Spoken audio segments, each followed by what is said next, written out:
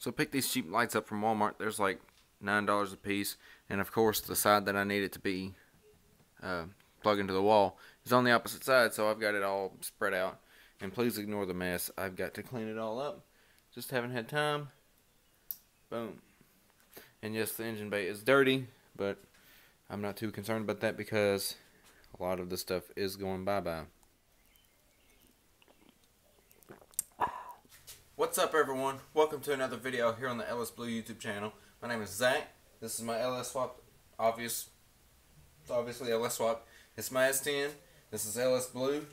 And today's video is going to be a kind of part 2 for the LNC Lingenfelter timing launch control box. I didn't go over exactly how we wired it up, so I'm going to try my best to explain how we did that today. Mike did a majority of the wiring. He had it all pretty much figured out, and he kind of did it all. So I'm going to try to explain what all exactly he did, and maybe if you want to set yours up like this, maybe I could help, maybe he could help. Just shoot us a message. But let me show you what we got going on here.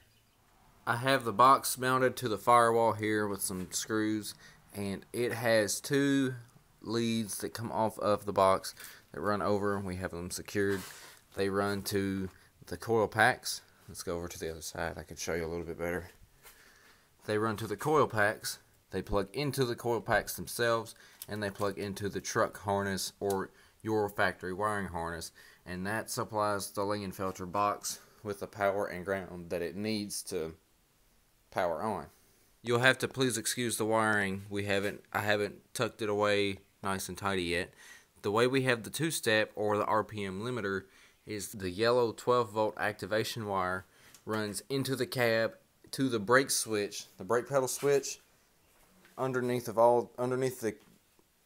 everything in the dash, and you have to find a wire that is hot when the brake pedal is pressed. You need 12 volts when the brake pedal is pressed.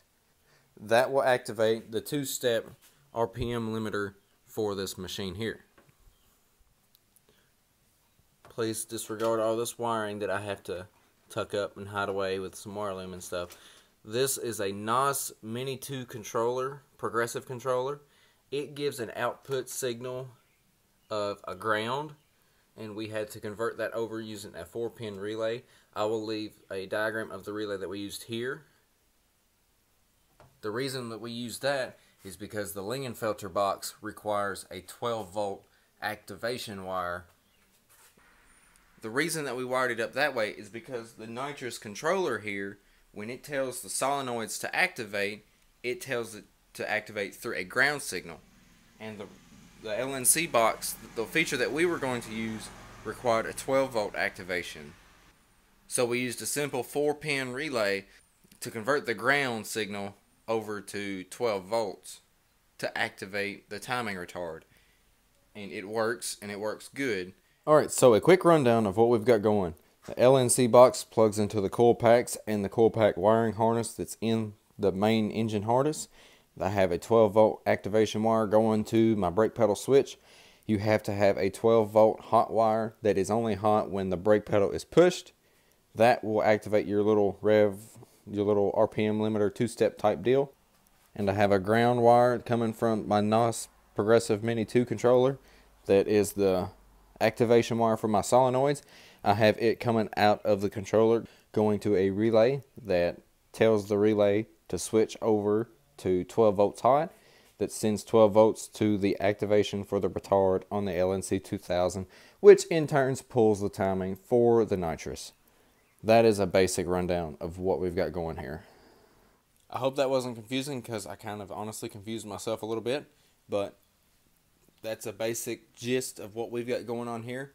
It's rather simple. I probably could have done it myself, but it would have probably taken a week or 2 to figure out. Mike had it done in about 2 hours, and we was out making rips. But that's going to be all for this video. We've got some good content coming when we change these injectors over and put some bigger jets in there.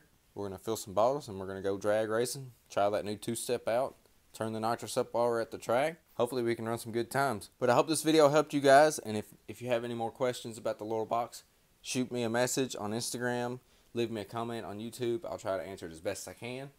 And drop a comment, like, subscribe. We'll see it.